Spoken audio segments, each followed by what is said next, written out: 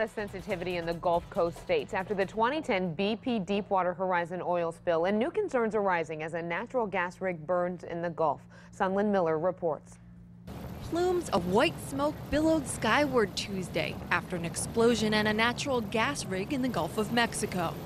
Aerial video shot by the environmental group On Wings of Care shows the Hercules 265 platform located about 60 miles from Grand Isle, Louisiana. 44 workers were evacuated from the platform after the blowout. They had been preparing the well for production and unexpectedly hit a pocket of gas. No injuries were reported.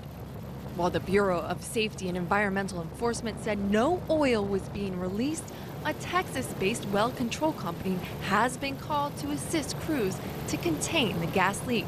The rig is leased by Houston-based Walter Oil and Gas Corporation. I'm Sunlen Miller reporting.